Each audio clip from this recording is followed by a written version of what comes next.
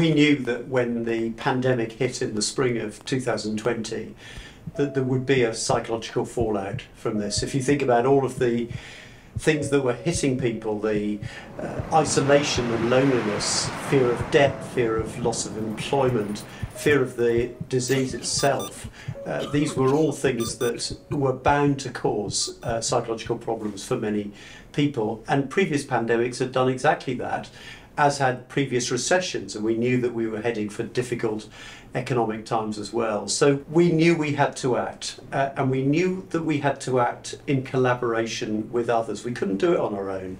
And so we organised a summit, we did it jointly with our local authorities, and that all in turn led to this extraordinary exercise in collaboration with communities. South London Listens, which engage with thousands of people across South London, and is now a collaboration between 3 mental health trusts, all the local authorities across South London, universities, schools, colleges, faith organisations, community groups.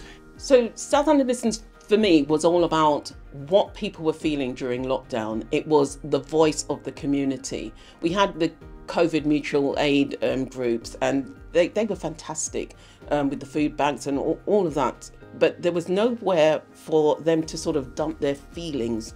And but for me, South London Listens gave that opportunity to hear people. So the campaign started with a listening campaign. So we listened to 6,000 people across South London and basically asked the simple question of what was putting pressure on them and their family and their loved ones during the pandemic. And we heard about all sorts of things, from like very specific mental health issues, so maybe issues with accessing services and not being able to get support that they need from the NHS, and even wider things like the way that wages and like low income affects mental health, or housing insecurity, or insecure immigration status. So we heard about all of these different stories and put all of those together and had a really wonderful summit in June 2020, in which we invited members of the community and also the council and the local mental health trusts, and kind of spoke about all of these things that had come out through the listening, and made some kind of clear recommendations, to like clear asks to the decision makers to see what they could do to better improve mental health outcomes in South London.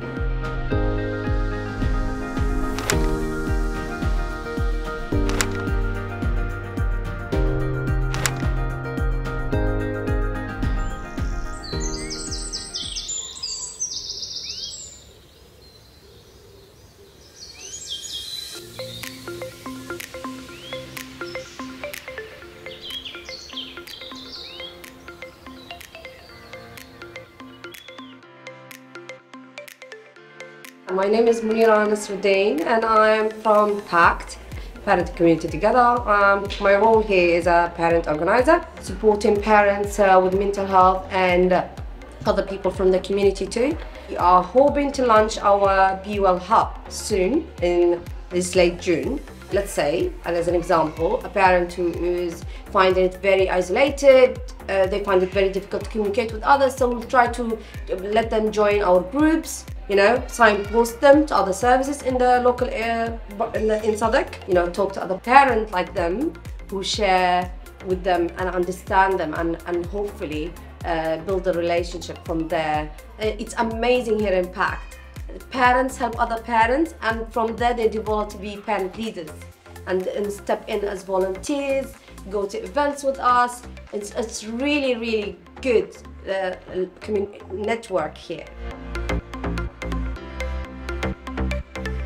Hi, I'm Ellie Dimitri and I'm Project Manager for Mental Health at PACT. So I've had this amazing opportunity through South London Listens to work on our wellbeing course with parents, which is called My Happiness, My Empowerment, and it's co-designed and co-led by a group of amazing parents from PACT who have now named themselves the Mindful Mamas.